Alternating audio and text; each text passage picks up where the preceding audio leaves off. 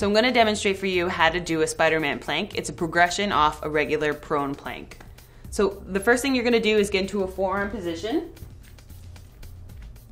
Here, make sure your elbows are aligned with your shoulders. You're gonna lift your knees off the ground.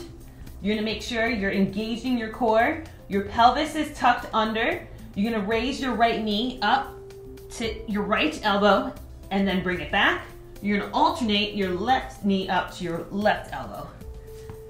So you can do this for timed sets, 30 seconds, 45 seconds, or you can go 15 reps on each side. It's totally your call. It depends where you are in your fitness level. You can progress doing a Spiderman plank, first doing a regular prone plank. If that becomes too easy, then you could do your Spiderman plank.